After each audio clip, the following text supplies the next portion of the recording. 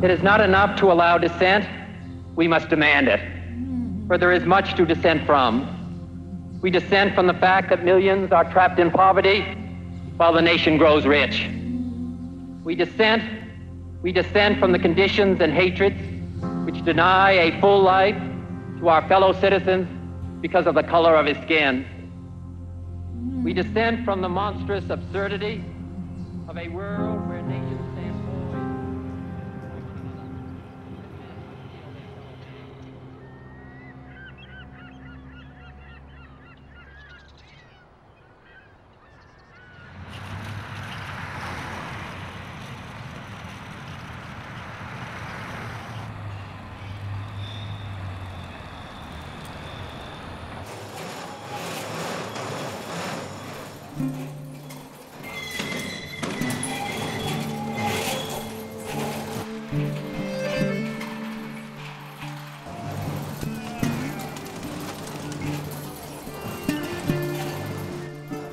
Alliance is drugs, prostitution, loitering.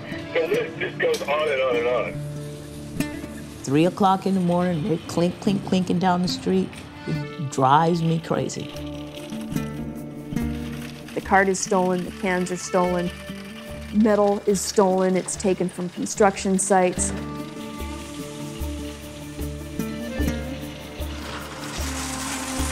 Is there another guy with a bike and a shopping cart in there right now? It's a tragedy because they don't have a place to go to the toilet for those who are homeless. They don't have an income outside of your garbage.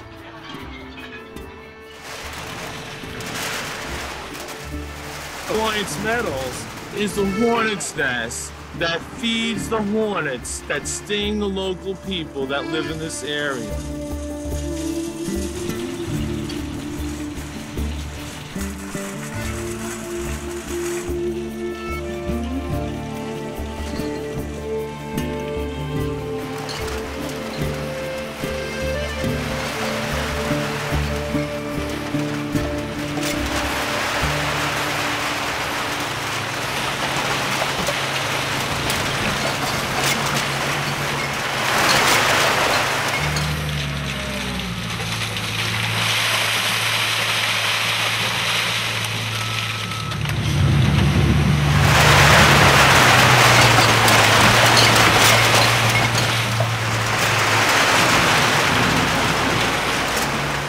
We are one of the busiest recycling centers in the state of California.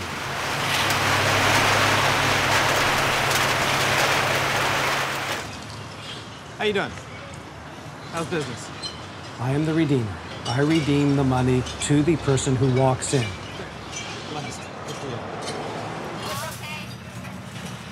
As a recycler, you're basically a scavenger or a miner, and you take what you can get. People who mine gold are very happy when they hit lead. That's a byproduct, but they still make money. It's the same here. You have to take what you can get, and that's what they do. They all focus on the same basic items: the plastic, the cans, and the glass. Where else but America can you make $100 a day picking trash up off the streets? You know, it's like the old days when my great-grandfather came to this country. They told him, there's money in the streets, there's gold to be made. And although it's not literally true, figuratively it is. I mean, you can get up, be dead broke, no education, no skills, get yourself a shopping cart, walk around the streets, and make $100.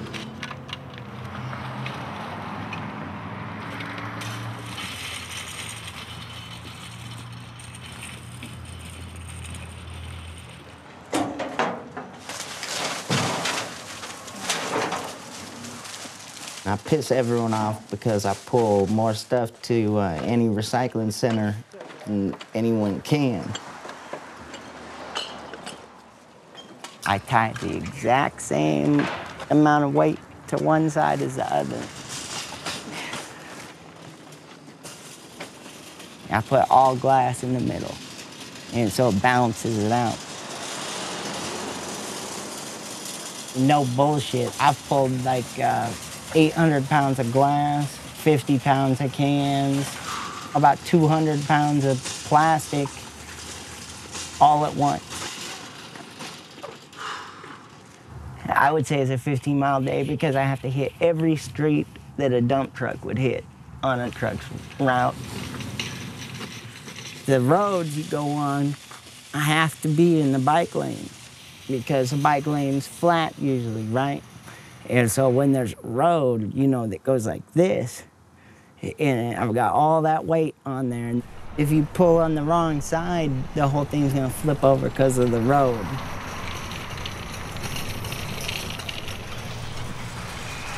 Every day I got it all worked out, what I'm gonna do, where I'm gonna go, and who I'm gonna avoid, because there's other recyclers who try to figure out my routes and stuff, so I gotta keep my route secret, because there's a whole lot of other recyclers trying to do the same thing. So people they pick me out of the garbage, you know what I mean?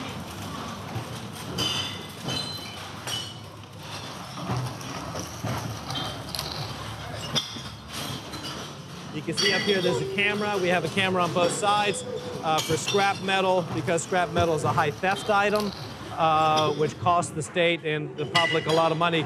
We photograph every piece of scrap that comes in. We service over 600 customers a day.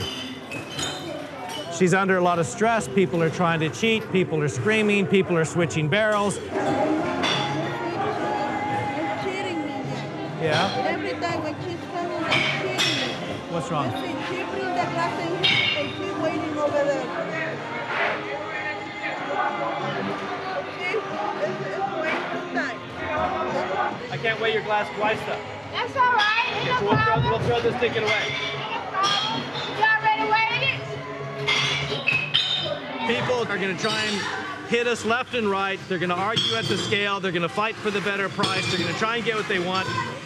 They're going to argue the whole way, and then they're going to walk out with $50 to $100 and come back again tomorrow happy. I'm happy when I get at least like 160. But this is pretty good. And last night, between the two of us, I probably worked 24 hours. I guess it's not that good a pay, you know, between two people, but it beats nothing. What's up, Dave? Hey, another day. Another day? Ah, Good. I gotta keep it going, you know? Once you live on the street like me, shit, it ain't gonna be my mom or my dad or fucking anyone who's gonna help me out, really. It's not gonna be fucking the preacher, the church, anything. The street's gonna pay me. In one way or another, the street's gonna pay me.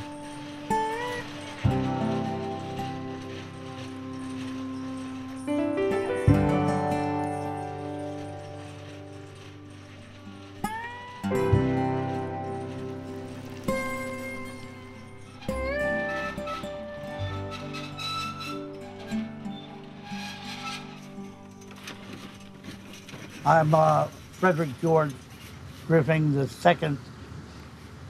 I'm a local painter.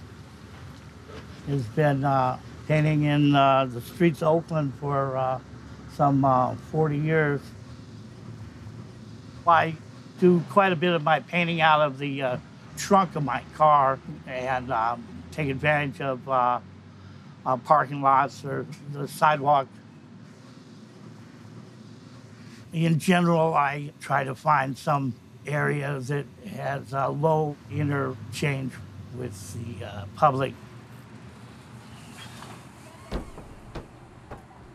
Well, naturally, I have to mention my best friend and my partner. She really does most all of it herself. I provide her the transportation. If we do part, I'm going to make sure she has a setup somewhere. He's a very kind-hearted man, and he's a good person. He worries about other people more than he worries about himself. I was roadieing for our band. She's a drummer. We met backstage. 1, 2, 1, 2.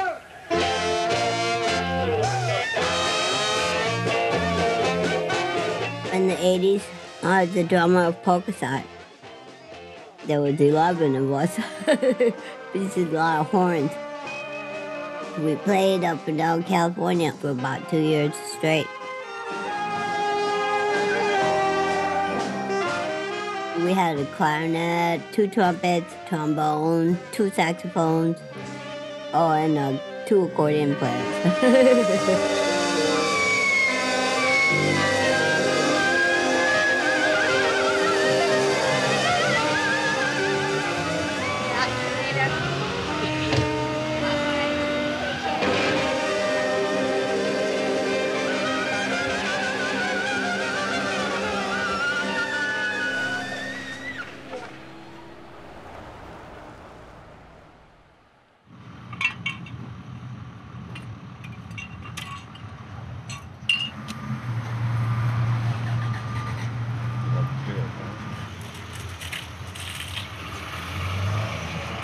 Everyone who recycles is just not a criminal or a crook or wrong. People have had some hardships in life. Some people were born into poverty.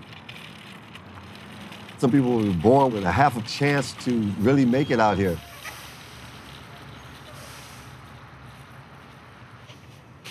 I'm not a kind of person who is really fond of bylaws or programs or things like that. I've been living, you know, like a Mustang, so to say. I've been out here, and I'm used to not having a lot of rules and regulations to abide by, when to get up, when to go to sleep. That's like jail to me.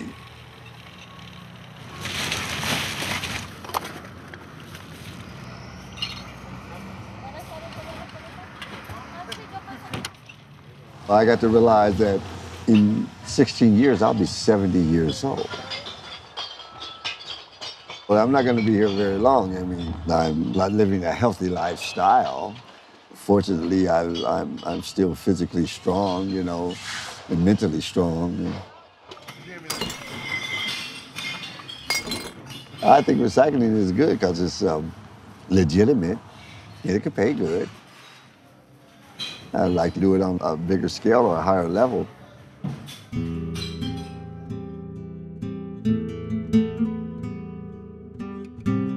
My mother, who basically raised me, her and my father had divorced by the time I was 3. My mother was more of a man at the age of 21 and 22 than I am now, you know, because at that age she was raising a family, taking care of her bills and everything like that, and making sure that my older brother and I had what we needed. This whole family has always been brought up in the church. There's a scripture in Proverbs says, train up a child in the way he should go, and it'll never depart from him. We were trained and we were taught and trained to walk this walk of faith. Even though we went off track in this walk, the walk never left us. As a matter of fact, Landon was ordained. He was working in the ministry 100%. What happened? I'm going to admit that, you know, it wasn't like, okay, well, society did this to me and, you know, it was other people's fault. It was definitely my fault that I ended up in the position that I am today. Right about the time we turned 18 or so was really when the crack cocaine epidemic hit our community. And it hit us like a ton of bricks. It caused our loved ones throughout the community to steal, people that never stole before, and they were stealing from their own families. You know, it was easy access. Take your family television, you know, take your mother's jewelry. We struggled with him until finally one day, you know, we agreed, my mother and I, we're just gonna wash our hands of this guy, we're gonna let him go. And it was very hard for my mother. They all love me. They, you know, my family love me. They always say, well, you know, if you need any help or anything, just call us. Because even if they came down and said, hey, get in, come on, I would probably tell them no.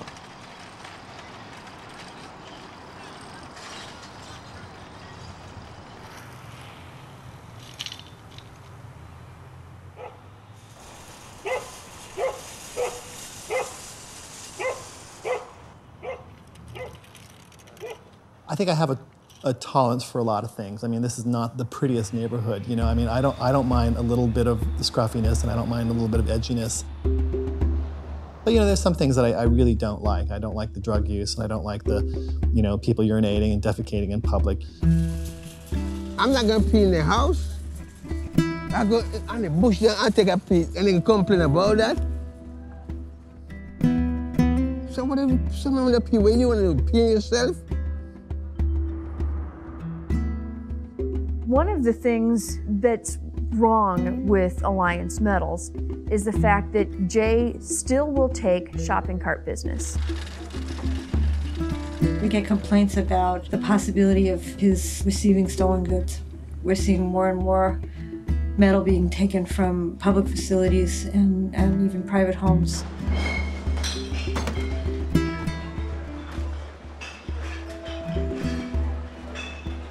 One of my customers was observing Jay's impact on the neighborhood. He likened him to a modern-day plantation owner. It's not very nice, it's not very flattering, but if you think about it, it's pretty accurate. Here you've got a rich white guy, comes into a neighborhood, and he's got a whole bunch of black people poor black people, that he provides a subsistence, but that's it. And he's making a ridiculous profit off of their labors. I'm not a saint, I'm a businessman, and we do make a profit here. I built this business from nothing. I put 16 years of my life into it. It's a business that I'm proud of. It's an industry that I can feel good about. It's socially responsible. It's environmentally sound. It's sustainable. The recycling center brings poor people from all over the city to West Oakland to be close to the recycling center. If he wasn't here, sure, there would be poor people in West Oakland, but not nearly as many. The attitude of the owner of the recycling center is that he is helping the poorest of the poor. And I question that. I don't think he's helping them. If he really wanted to help them, he would let them have a job, a real job, not be a contractor that he makes a lot of money off of the stuff that they bring, and they make a little bit, just enough money to get the crack around the corner. Not to say that all of Alliance Metals customers are doing drugs, but there are a group. And he's financing, you know, a local drug economy here. The thing I like about Recycle most of all, it helps others not commit crimes. People who like to do honest work and get paid. To me, that is the best thing that can happen to us as individuals that have so little. The people who have moved here want these people to simply no longer exist in their neighborhood. Well, this has been their neighborhoods for 100 years. This is the neighborhood where the poor, the unemployed, this is where they end up. This is West Oakland.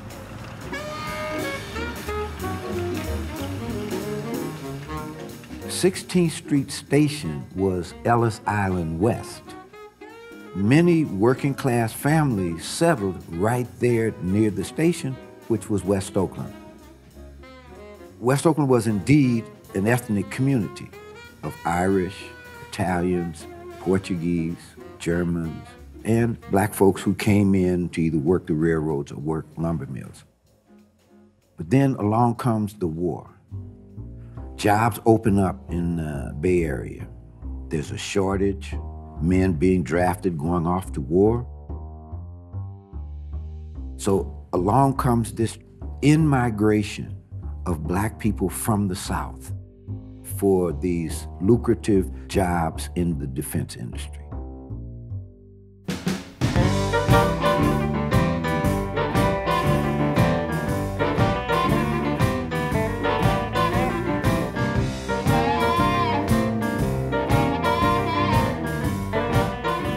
And overnight, Oakland made this transition from this white ethnic community, now predominantly Southern black transplant town. 7th Street became Black Oakland. And you had The whole range of people in the entire spectrum of the African American community lived in West Oakland. As a kid, I remember flourishing businesses, from drugstores with blacks with pharmaceutical backgrounds to bakers and cleaners and, you know, people who ran restaurants, people who had barbershop, people who had clothing stores all over West Oakland.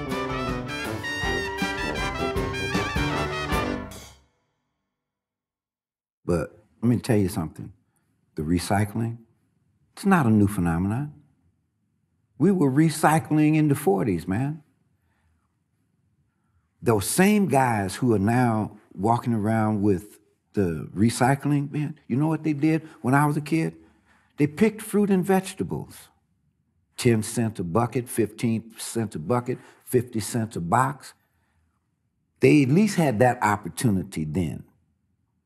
They don't have that anymore. So the fruit they have to pick are cans off the street, bottles off the street. That's the fruit they have to pick now.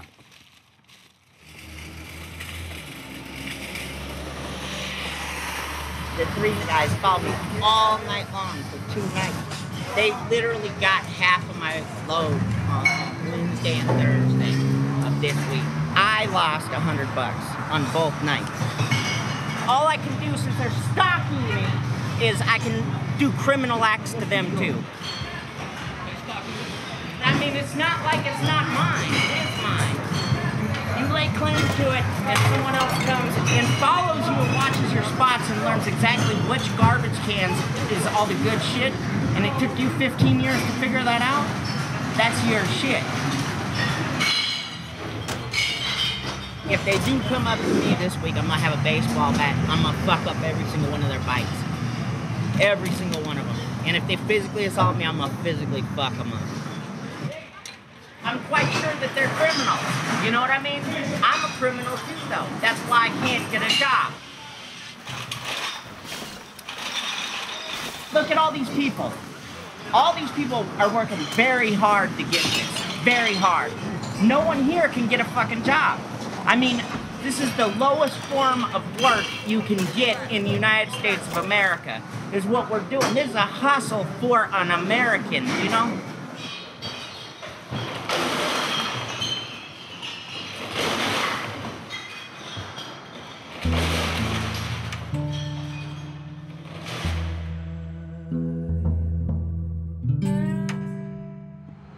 I got there and he didn't look right. And I told him, I said, come on, Landers. If you can't get out of here, I said, I'll drag you out of here, man. You're my best friend, come on. She carried me out. She helped drag me out with her little bitty self. She helped drag me out and got me to a place that there was some cushion at, and I laid down. And then I ended up very disoriented. I stood up and I fell. And she stayed with me and had somebody go call 911. And they ran some x-rays and they found out that I had a lacerated spleen and I had internal bleeding. There was 2 other gurneys in there. And I looked to the side and I seen one of my cousins. And he said, my brother Ruben has a place out in Vallejo. I'm gonna tell him to come find you. I'm the director of a program for men who are wanting to make changes in their lives from drugs and alcohol. I really believe that this program can really work for those who choose to come. I myself, who is an ex-addict, have concerns about his situation to help him any way I can. Nothing grows from a seed unless it dies first, so, you know. So I've been through my valleys of weeping. I've been out here for a while, and I want to get back to some type of normalcy in my life. How you doing, cousin? What's up, cuz? It's so good to see you, man. I'm glad you came and made it down there. You ready to make this move now? Yeah, I just got to get a little cleaned up and do a thing, and I'll be glad to. Did you bring me Yeah, I got a few things? That's good, that's good. I love you too, so it won't take long, man. Be like, yeah, let me just go take care of this. All right, man. I'll be glad, right man. here, man. I know you did. You are here, and that's the great thing about it. For sure. Yeah, I'll be right back, Ray. I told Landon, if he wanted to get himself together, and I have a bed waiting for him. So I'm here to pick him up. A lot of the family members haven't seen Landon in years, and he hasn't seen his brother in 15 years. When you're out here like into drugs like this, you don't want your family member to see you. You know, you're always trying to stay away from them because you feel ashamed, you feel guilty, embarrassed, you know. It's just a humiliating situation.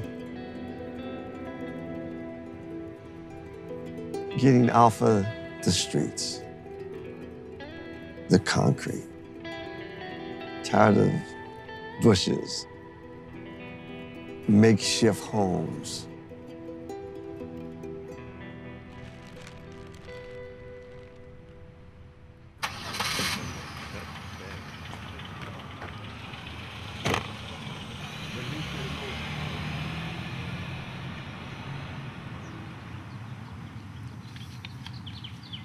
I got this map here.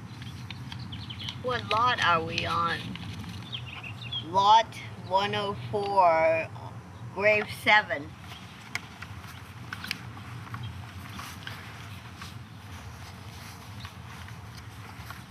I was wondering why it's taking him so long, you know, and I tried to call the hospital. They didn't answer the fucking phone.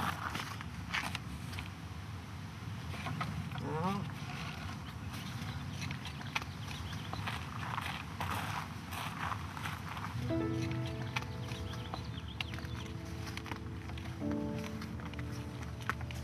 He had liver failure and kidney failure. And then the next day, he went to sleep and he never woke up.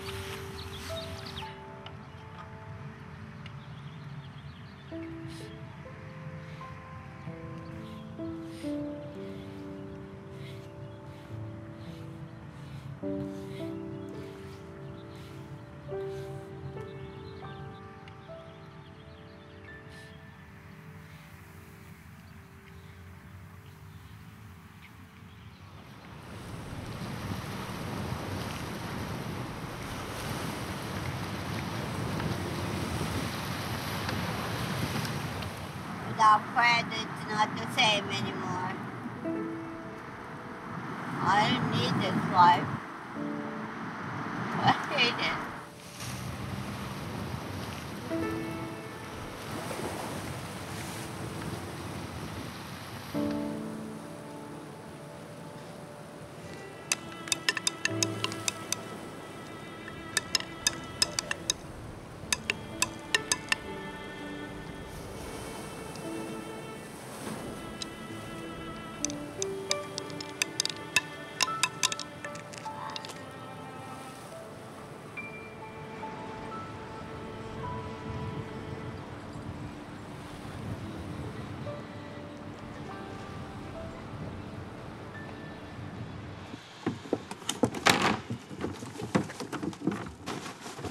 Because of how I survive and because of how people look at fucking our life, it's like you're living on borrowed air. Not borrowed time, it's like borrowed air, borrowed fucking everything. That's life on the street though, really. Me and Jason met on a methadone clinic. We would talk every morning. I thought he was cool because he listened to what I had to say. And most people didn't. Right on. I'll be right down there. I used to work on the street. I was 19 or 20 when I first started working the street.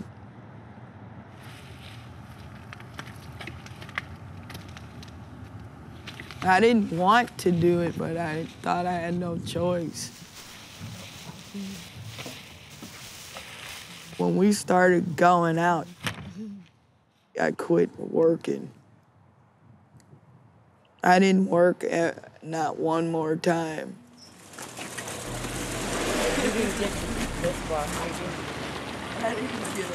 Let's get this in and then we're done. This is the last one going that way.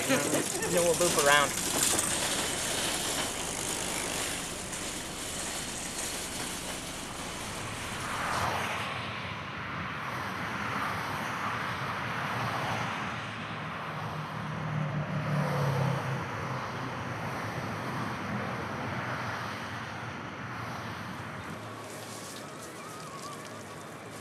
August 1st.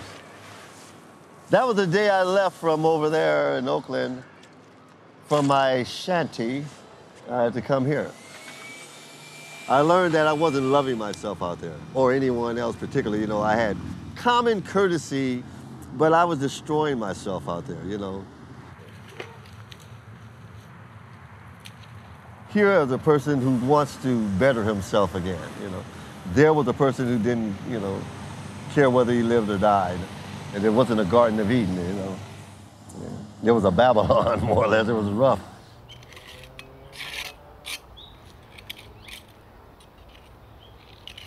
Whatever your goals are and whatever plans you're making for that goal, it's going to require some commitment. It's going to require some perseverance, you know. It's going to require you to develop the principles of patience, because everything ain't going to fall in your lap like you want it to. Sin is always present with me. No matter whatever Satan come with to try to sift me, I'm still not going back to the crack house. Because I'm going to do something that's going to keep my motivation level up high. My plans are to stay sober, to stay healthy, to be God-fearing. Lord Jesus Christ is my Savior, Lord and Savior. To one day find me a wife before I get too old, you know. I'm 54 now, okay, hurry up.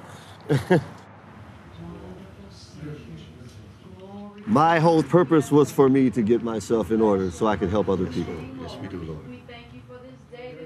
I believe I was called to do that. But I would have never been able to do that from there.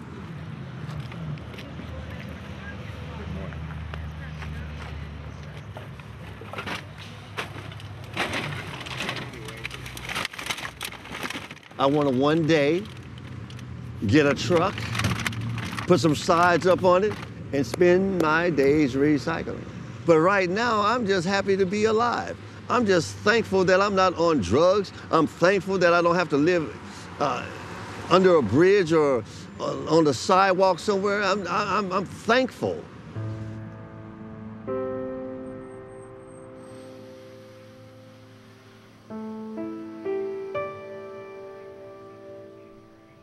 I was in the hospital for lymphedema, so my lymph system is fucked up, which is a result from endocarditis, HIV positive, or Hep C, or whatever.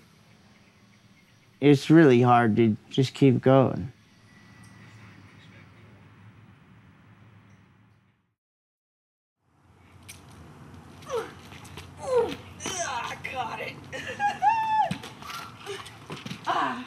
Normally every Sunday I come out to my father's house so I can see my son. That's real important to me because my kid is one of the reasons why I'm trying to live a normal life. The only reason, you know. I'd like him to live with me, but right now he's got a good opportunity living with my dad to graduate from school and go to college and make something of himself. Yeah, see, JJ, he grew up in a trailer park with us until he was, what, 4? Like 3. No, he was like 2.5. 2.5. 2.5. He grew up with us until he was 2.5 in a trailer park. And now he's almost 7. But he was a lot different then.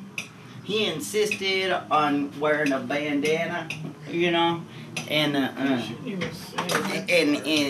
was like kind of like a little thug, But I let him dress and do whatever he wanted to do, though. You know what I mean? Jason's getting so he can't pull the carts like he used to. His legs are really bad. But when he's feeling good, he can go out and get cans and stuff. So it's something that makes him still feel proud of himself that he can bring in a little bit of money.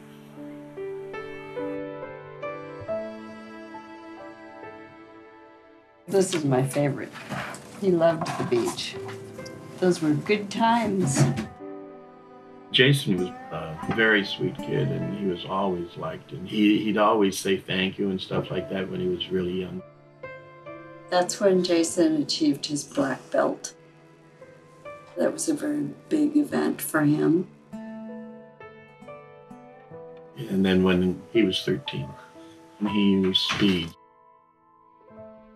At first, I didn't notice any of the drug use. It just all of a sudden became apparent. We put him in rehab. Speed is the worst drug I've ever seen. So it's a Jekyll and Hyde kind of drug.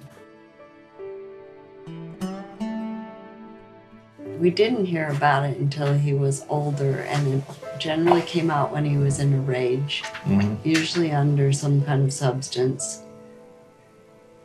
Neither one of them want to say anything about it. I think something did happen, though. If you confronted his brother about it, his brother was always very evasive about it. But he also indicates that something did definitely happen.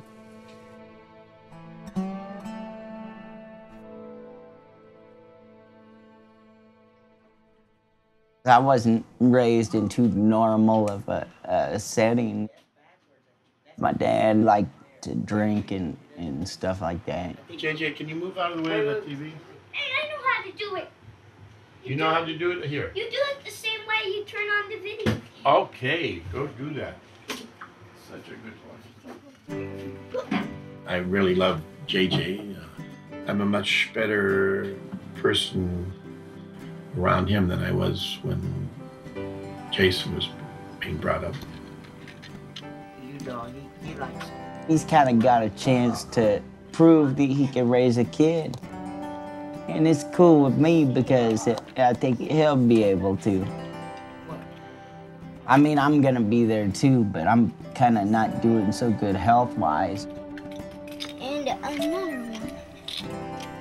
I really gotta cope with the fact about how life's just a fucking dream. Because really, that's the only thing that makes me get through the day. Is just hoping when I do go, which I know for a fact is gonna be a lot sooner than most, that I'll still be in someone's dream. Oh,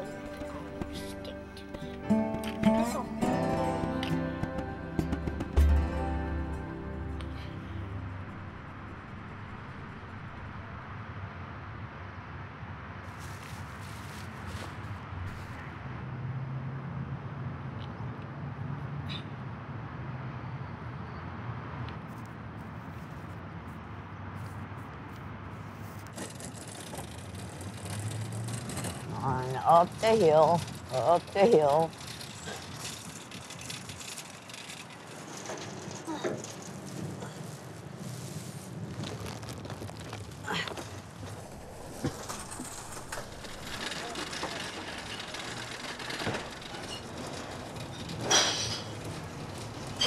Okay.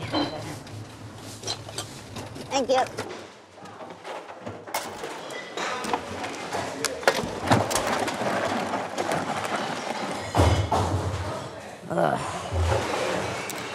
Thank you.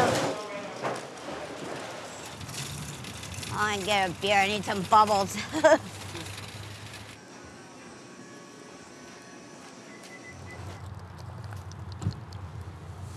This will help.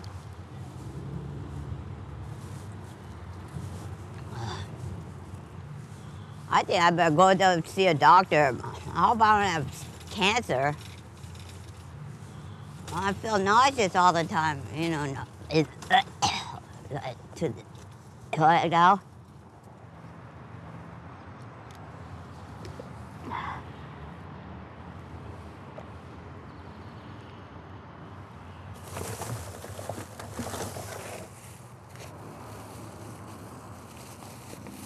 whole family. They don't even want to talk to me. Just because, I give everything away, so, that's their excuse. I'm 50-something years old. They still treat me like a little child.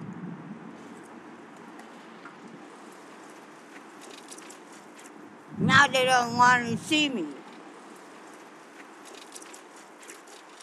I should have been never born into this family. Some days that's how I guess.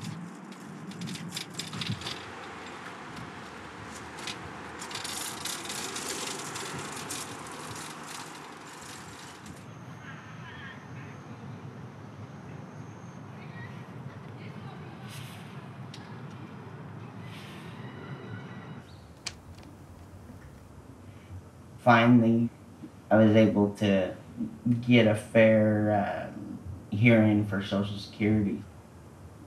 Now we got an apartment, recycling now, and having at least a monthly supplement. It covers most of our rent. Now we got running water, and we got, man, everything that you need to take care of yourself. You know what I mean? I'm able to bathe and, just being able to shave every day and brush my teeth is really cool. Shit, we got a toilet now. Without a toilet, life sucks, man.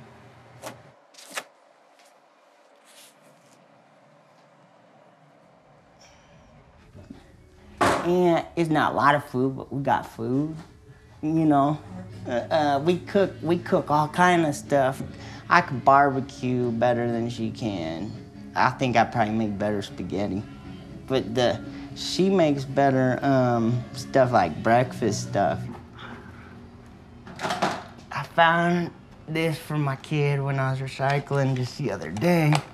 I still gotta clean it up a little bit. I give that to my kid so he can learn stuff. Now we kind of back to the basics. And every once in a while, very rarely, but and by the way, we find this when we're recycling too,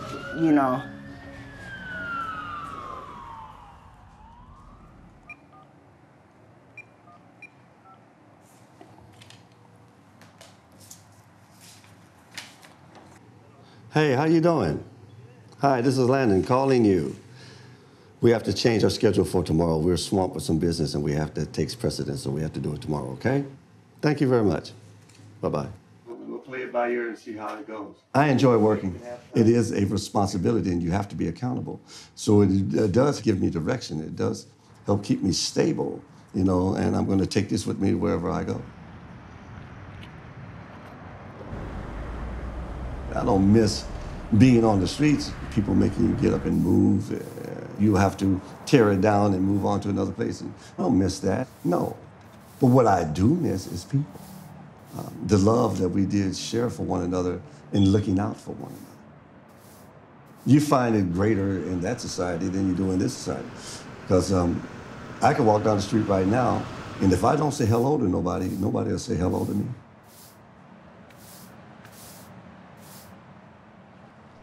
We have to look out for one another and care for one another because no one outside is going to look out and care for us. Oh, God, dude.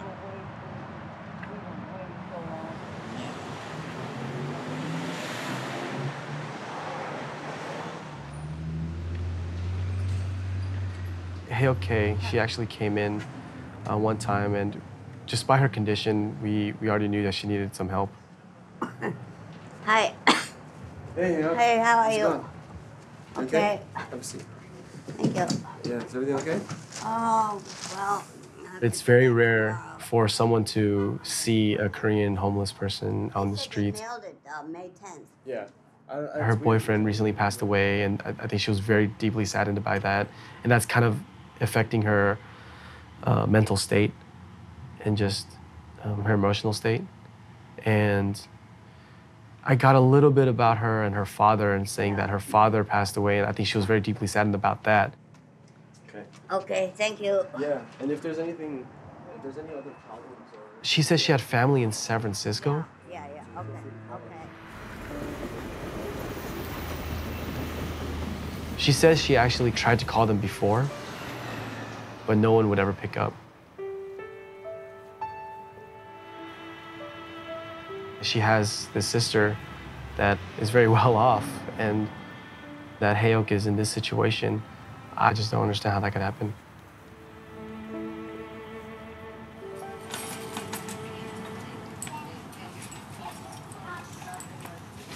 Now serving window number 24. She doesn't have an ID right now, so we're trying to apply for her ID at the DMV so she can apply for food stamps or general assistance or just something that could just keep her afloat.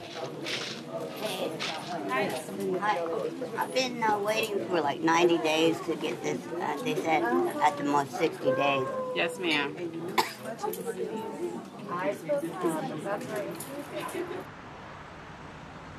Her health isn't looking too good. I mean, the best thing to do is getting her set up with welfare and Medi-Cal so she can get adequate hospital services from the county general hospital.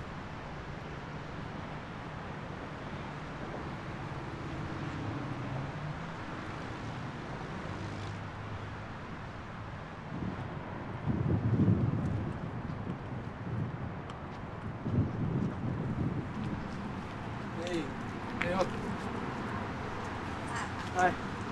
How's it going? Oh, hi, how are you? Hi. How's it going? You good? Yeah, I'm a little bit sick, but Okay. yeah. Well, we actually, the ID came. Oh, great. And I wanted you to open it. Oh, thank you. Oh, wonderful. Yeah. So now, so with the ID, we can definitely start applying for the general assistance. That's good. Is all the information right? Like all the birthday? Yeah. Now I have my ID. Finally. Yeah. Yeah, and it's a good thing too, because I was sick, you know. I know. And I needed to lie down a lot, so. Yeah. All right. Thanks a lot. Thank you. No problem. Okay. Anytime. Yeah, thank you. I will. Be safe. Yeah, I will. Thanks. Okay.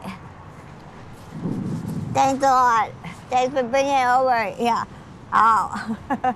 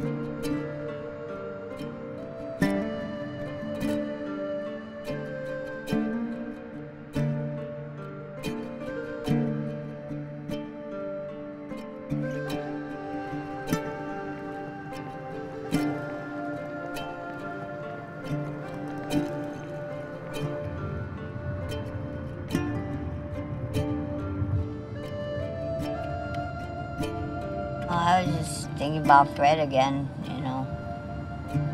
Oh, he's still babysitting me.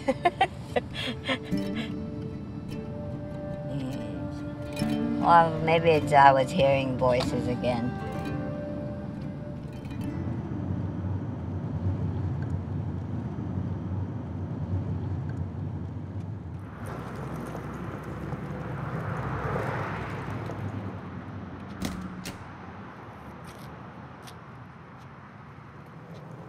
Poor people are seen as powerless people. Poor people are seen as people who don't participate. Poor people tend to be seen as people that you can dismiss. Okay? They don't vote. They're not there. So if people don't have the capacity to push the levers of power, then we don't talk about them.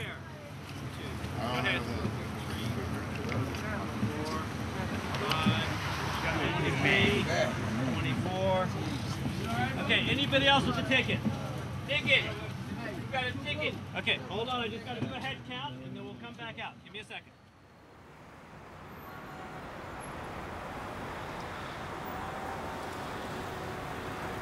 My name is Jay Annis, president of Alliance Metals. I've been operating Alliance Metals for 16 years. We are a business that is still operating in this economy. If you continue with annual reviews and politicizing our businesses, we will continue to put on hold hiring, equipment orders, and normal business functions until the end of each and every hearing. I have 3 vendors waiting tomorrow to find out if we have a $30,000 equipment order going in or not based on tonight's decision. Thank you very much for your time.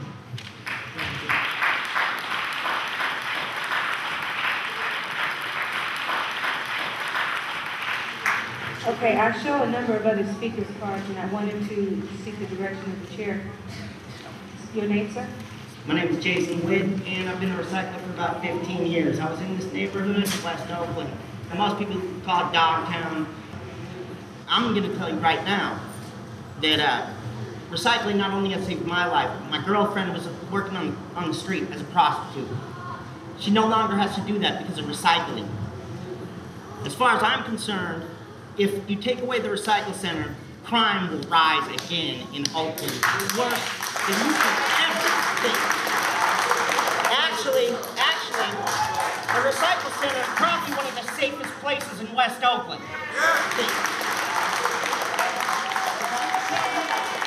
As a person who works very, very hard for my money every day, I don't want to go to jail.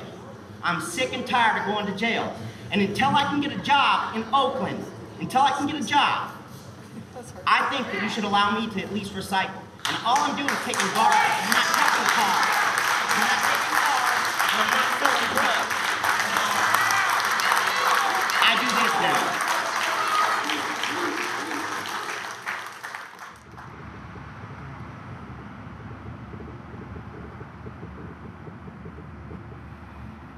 I came back around 3 o'clock, and the place was surrounded with cops, and they were turning people away. And they didn't say whether it was for the day or until further notice or anything like that. I came here earlier, and I couldn't even turn in my recycle because I know I need money. I'm hungry, you know. I can't even give me nothing to eat because I can't turn my recycle in.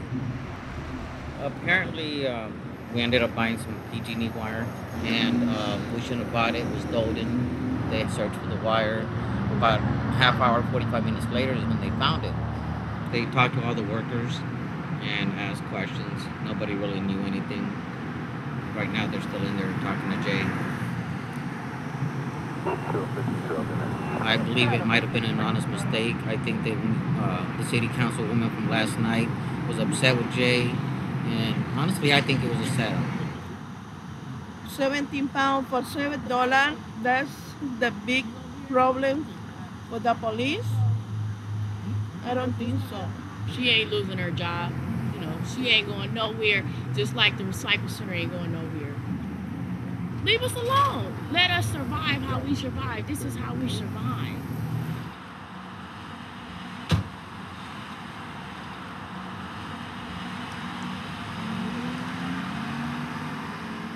My job is to make sure that there's not illegal activity going on. And there is illegal activity going on there. So it's not a personal vendetta. If he doesn't want police there, he should stop doing illegal stuff.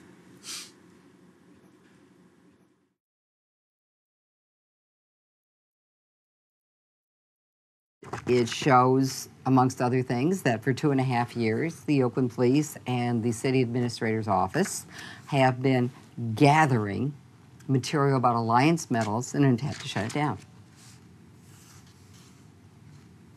So we're working together with a team to defend Jay, defend his license, but we're shocked. I don't know what else is there. I don't know if this is it. I don't know if it's the tip of the iceberg.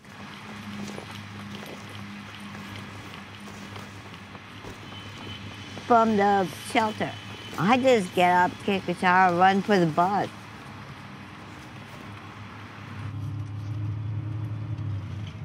Well, it takes about 10 minutes from here to the BART, and then it takes about an hour from there to Emeryville.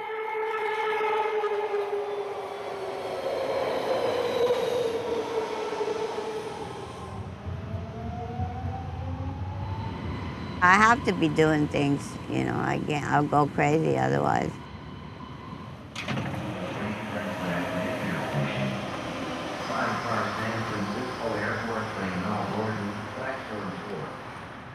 I've been taking 3 days out and then coming back one day. It's a bit too much, but you know, I got myself in a mess, so I have to stay above the water.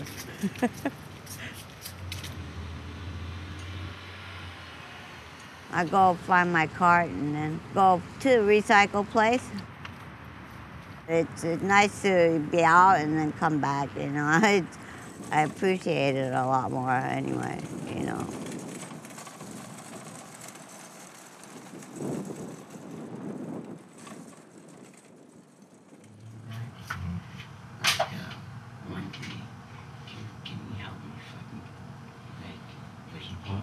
Dude, is it? I think so. Yeah, thank you. Like one thing? Yeah, you let me fucking come over and help you throw some of this garbage away, dude. You have your truck out. Fucking. Fuck. Heather. Heather. Yes. Can you get some water, Mama? Please. Alright. Thank you. Yeah, I missed the methadone clinic, so I start throwing up. I get literally sick, but that's also because I've been shooting dope since I was a kid. Yeah, man, when I miss a clinic, I fucking really... I don't know why you miss it, bro. Fuck, if I had methadone right now, dude, I'd be there every fucking morning. Dude, I don't know if I can, how if I can, that's what I need. The first time I kicked heroin was right before I turned 13 or 14 years old. Yeah. But you tied that off perfectly for me. And I kicked in a drug program in Oakland. Oh, shit. That's totally... Like, they tell you you'll never be the same, you'll never be able to drink, like, at your graduation for school. There's no way. So then you say, fuck school, and fuck the graduation, and fuck the world, you know what I mean? Half of it, hold the other half in your mouth. When you're a kid and you go into one of those things kind of set your life up. Some fucking your veins grow back. You're a drug addict the rest of your life. In December, you're having fucking some free slots. Wish I never went. Don't use that one, bro. Use this one, man. I'm telling you, Jason. Fuck, here. No, because you got Hep C and I got Hep C too. So what? My blood's so fucked up if I introduce any new Hep C to it.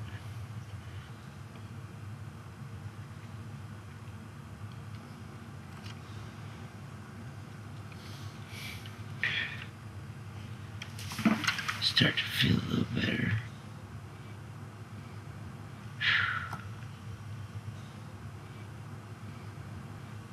Yeah, I'm feeling a little better.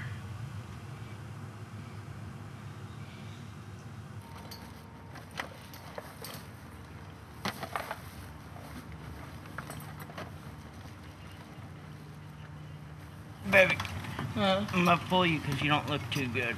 I'm gonna pull you to the hospital, all right? Come on, step. Now. Fucking step up, slide. Yeah, now. Go, slide back. Slide back. All right, stay. Stay smiling. You want a cigarette? Not like a clown. You want a cigarette?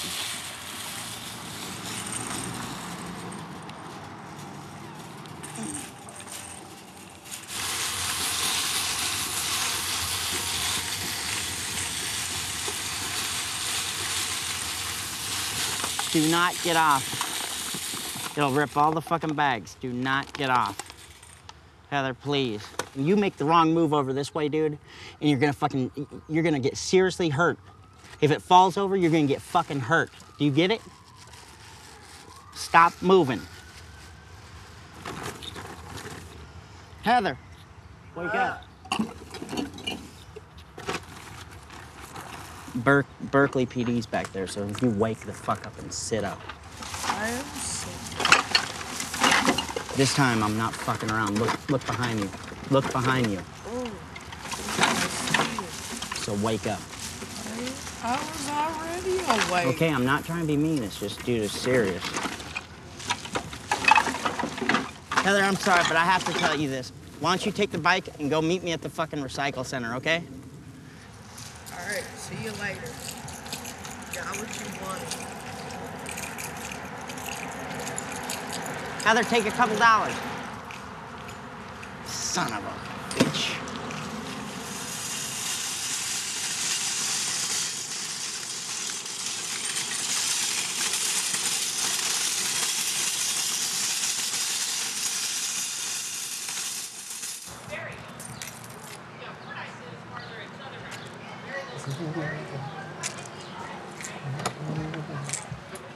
What I'm thankful for today is that right now I can look back and I can see all the errors and the mistakes that I made in life.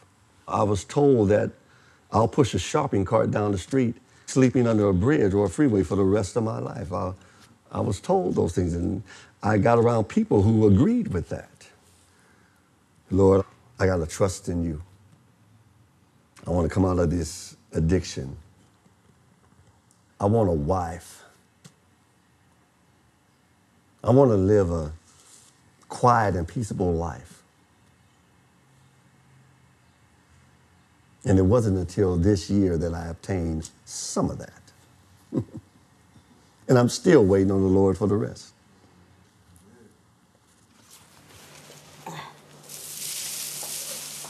They said I was trying to kill myself. And I said, you're doing that. So I said, you got it. Banging my head on the wall because I couldn't stand it anymore. Ouch. Everything hurts.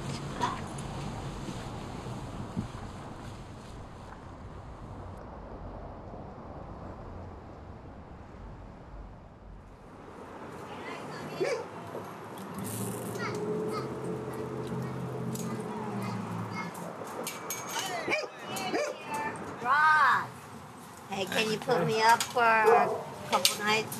Yeah, you will. Yeah. Oh, thank you to God.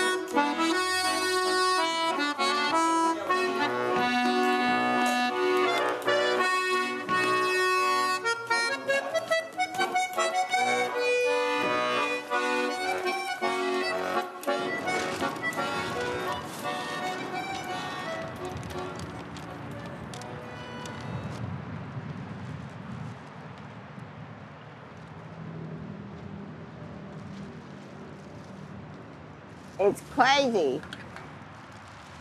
It hasn't got any better. It hasn't got any worse, but it hasn't got any better.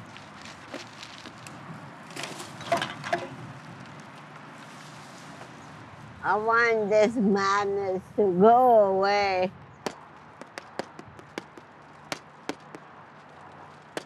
I do want it to go away. I mean, it's a real mess. I'm sorry, but I don't know how to figure it out. But I hope it goes away.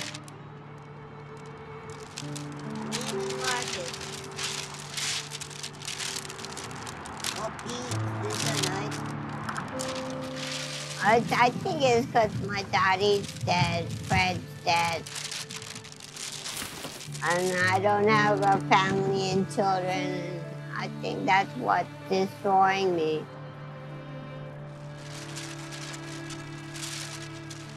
What have I done to deserve this?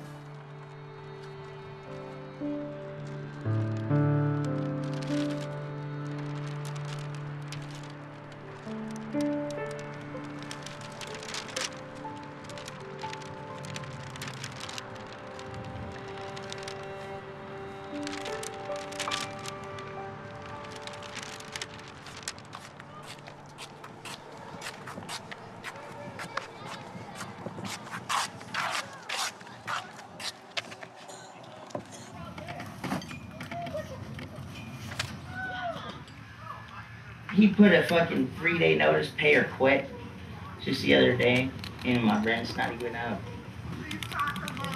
He basically wanted us to have no outside use. He wanted us to have all indoor use of the apartment, and that just does not fly. Not when you're paying that much money rent. So I had to use the inside of my apartment for everything that normally would do outside. So much roach spray sprayed all over everything, ate away all the pictures. And all that's black mold. It'll come back so fast, like within like about a week, that shit'll come back. Heather's kind of lost it, and a lot of things have happened, right? But I'll stick by her.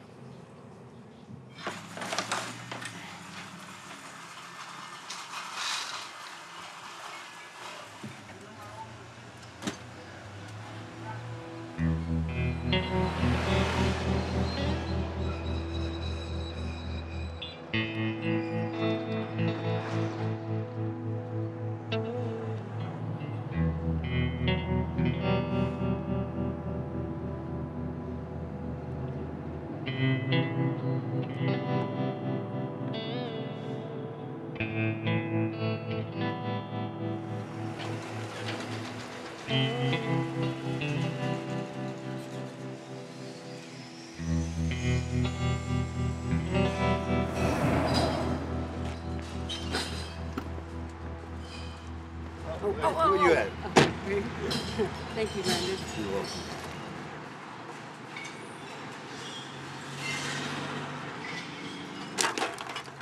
I came out here to bring a little recycle I got because I'm still doing that stuff. I got the company's truck over here.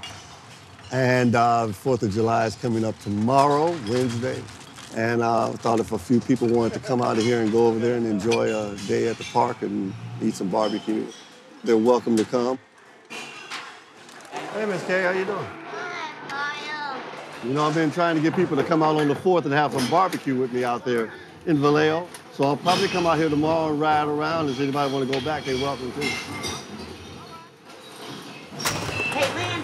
Yes, sir. Hey, can I put my thing right there? Yeah, of course you can. I got like a 1 barrel of stuff. Yeah. I ain't got shit.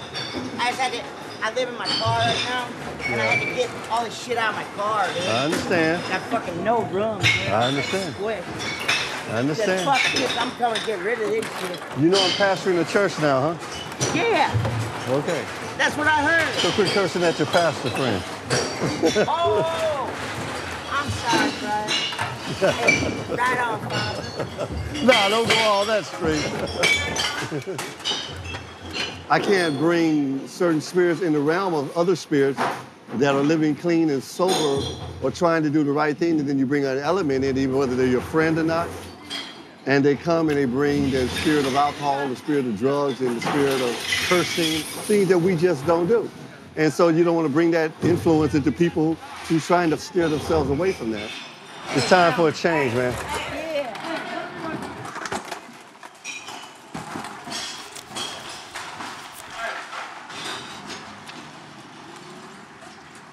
I come out of that stuff, and I never want to return to it. But the truth is, I love those people down there more than the people that I've become accustomed to now, because I can understand their plight. And I want to embrace them. I want to hug them.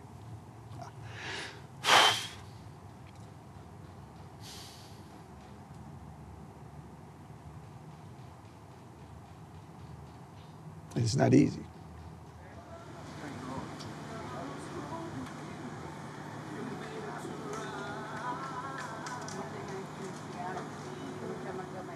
Mmm. Delicious. Yeah. Huh? Corn must be hella good, huh? Uh-huh.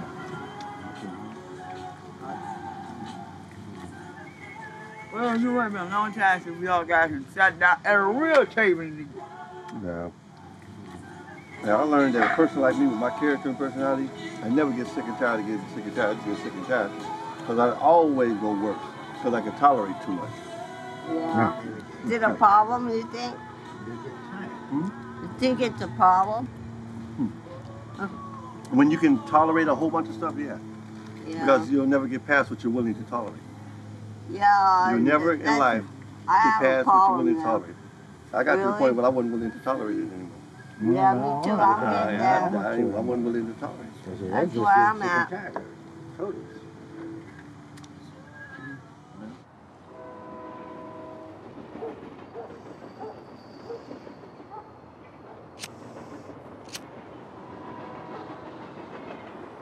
Look, a lot of people do some real fucked up shit to me, right? And I'm really unhappy with the person who Heather's hanging around with, man. I don't give a shit if they got a relationship. I really don't. What I'm really upset about, though, what really makes me cry, is that all these feelings I had, fuck, what if they didn't mean anything to her? I hope it doesn't fuck up the whole thing for me, because I might just get so fucking angry that I'll do something that I'll never be able to come back from.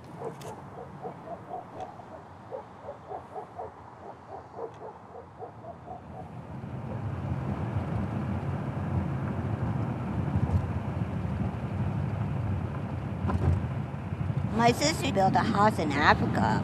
She spends half the time in Southwest Africa. She doesn't answer the phone, you know. I kept trying to call her. She's got a message machine. I just have to talk to it. This is it.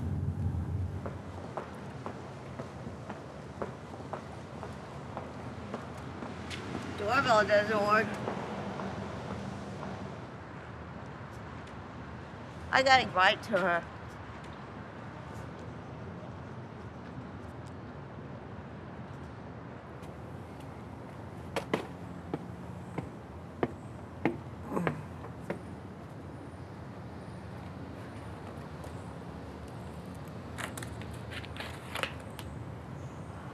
Okay, that's good.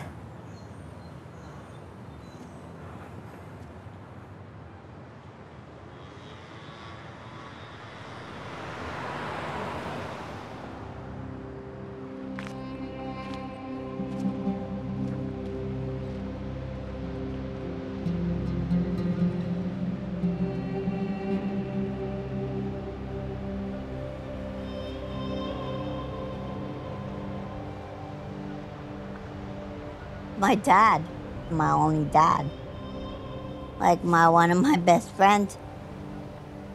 When we were kids, I go, Dad, I'm running away from home. And don't let go of me. He never let go of me. I said, don't let go of me. I didn't trust this world.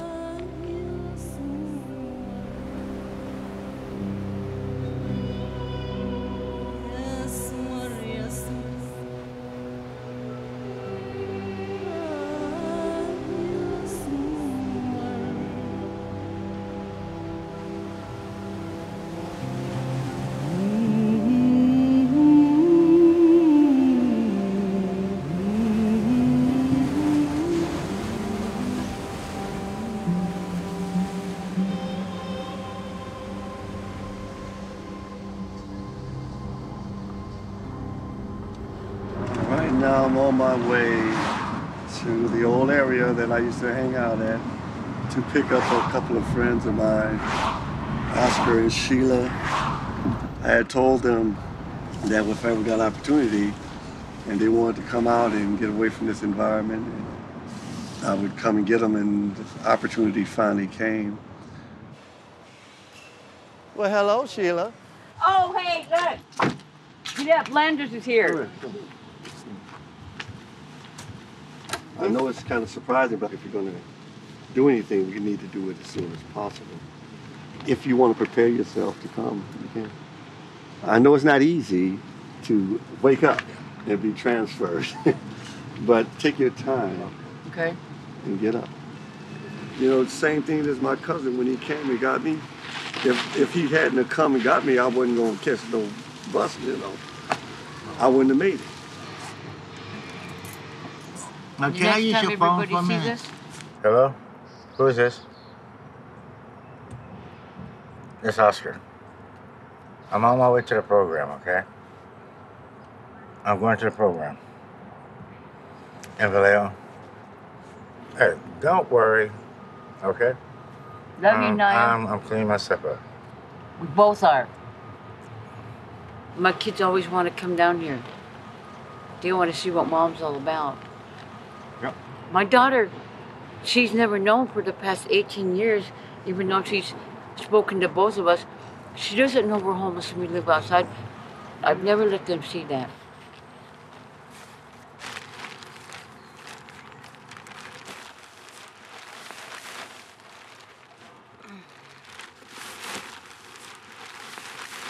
I'll pull this to the recycling center. No, we're both gonna pull it. We did this together. Yeah. We're taking the load in together. Okay. But the last one we're gonna pull together. All right. You ready? Yeah.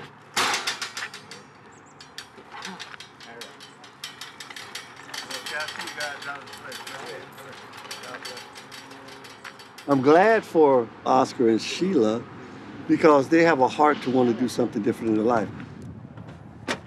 We're doing it. Now I know that this is my lifelong mission is to reach back and pull somebody up.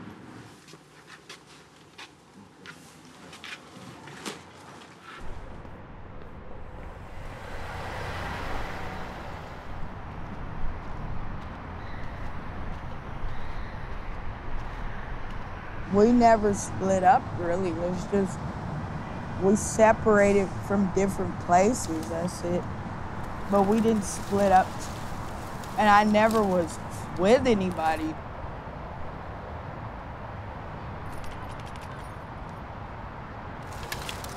A friend of mine was staying up here before, and a couple of my other friends stayed up here, just through the years. Right now, we got our time up here. So we'll hold on to it for as long as we can. You know what I mean?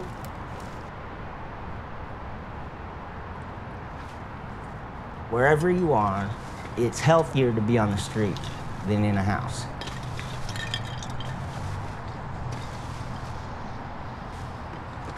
As animals, we need fresh air. And being indoors is really not the way any animal lives. We got a place to go to sleep right here, you know. We got a way to cook our food. We got like, you know, it's just better.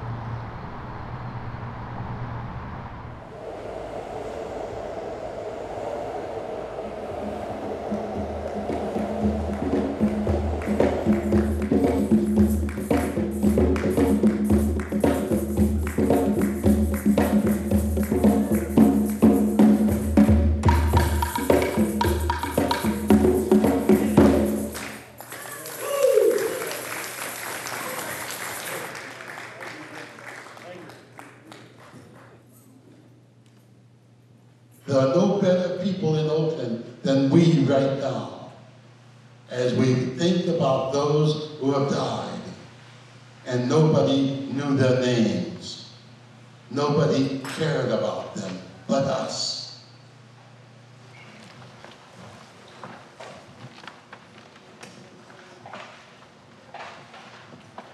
Mariette, Mexico. We are here. In memory of Marvin Patterson. Beloved, we are here. Miss Brad. Beloved, we are here.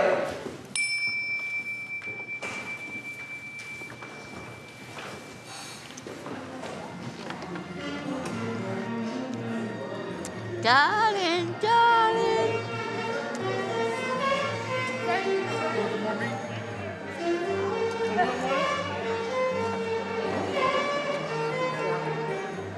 Stand by me.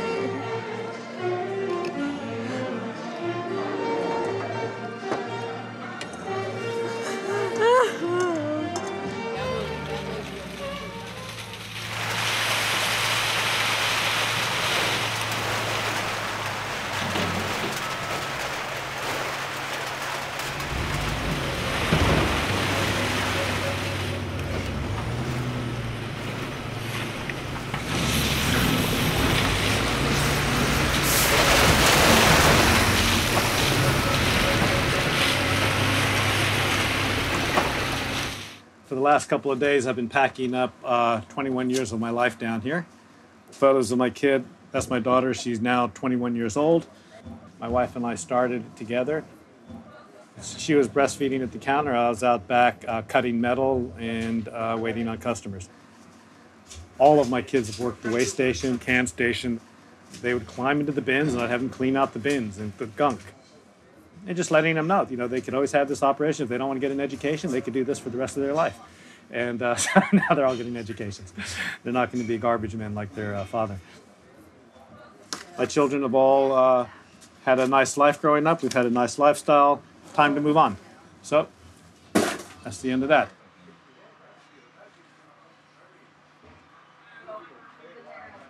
My favorite one to throw away is City of Oakland action against us.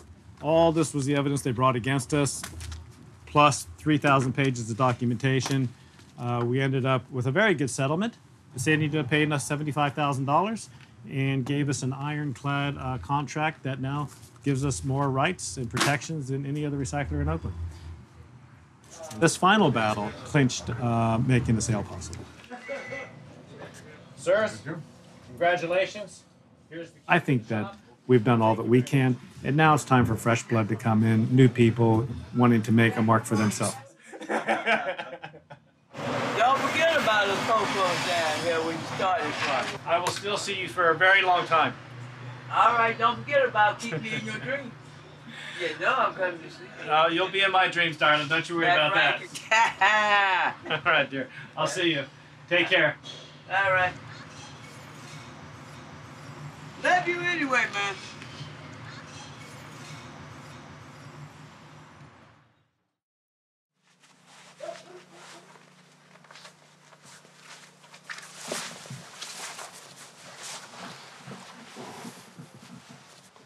I wasn't interested in a relationship with a man. My focus is on God. Thank you so much. Okay, everybody. Yes, ma'am. I'm off to see the wizard. And here we are.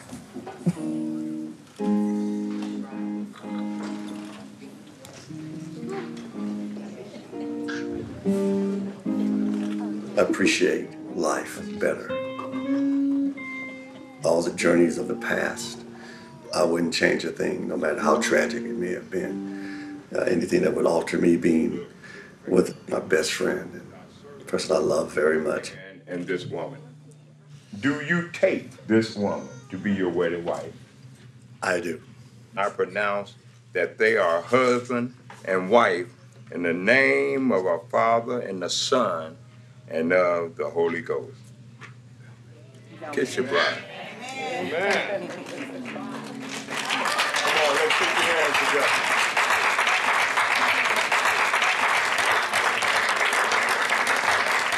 At first, I didn't feel the need to have to be here. But today is like the first time I've seen him and since my mother passed. My mother passed in '89. Well, you know, there was a company from It allows me to do the forgiveness that I probably should have done. I would like to honor my wife, Suzette Goodwin. I would like to honor her the best. And when I see her, I know that God loves me. To you, Suzette, in the name of Jesus. Salute. Alone, bring it to me. Bring your sweet loving. Bring it on home to me. Yeah. You ain't never gotta worry about Al leaving you. You hear me? Al gonna be laying right beside you, holding you in my arms. Huggy huggies, kissy kissy. Yeah. All the time. Yeah. You so silly. It's all about you now, mommy. Too much sex. Too much sex? You're the most beautiful thing in the world. Oh, shut up. No, I'm not going to shut up. I'm going to tell the world. Bring it on home to me. Yeah. Now, I know I done you wrong. But baby, I'm on bended knee. Oh, bring it to me. Bring your sweet loving. Bring it on home to me. Yeah.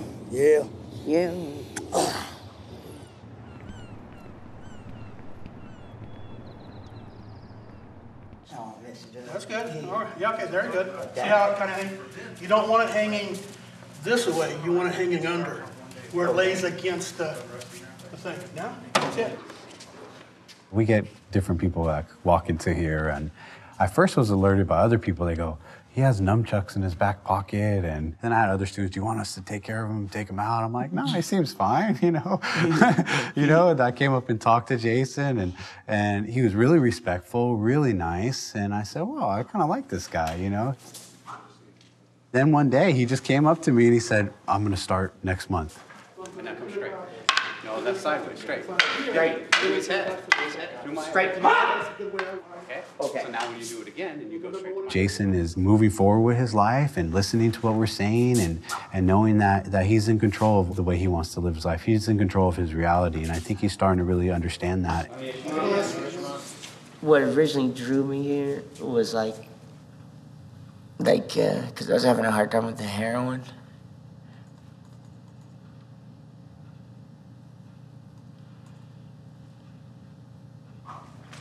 Drugs and drug abuse and getting high. It was like an escape, and it was a way to get aggression out. But this is a way to get peace in. Nothing really has ever made me feel like this. Very nice, Jason. Very good. Thank you. It might have already saved my life.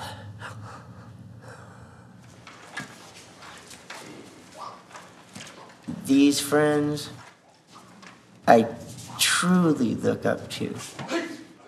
And I'm choosing to be around people who I see actually are doing something with their lives, you know? This just feels like a family. He's our brother now. Yeah. Yep. He's part of our family. He is our brother. That's right. And we've got his back, nobody else. Remember that, Jason.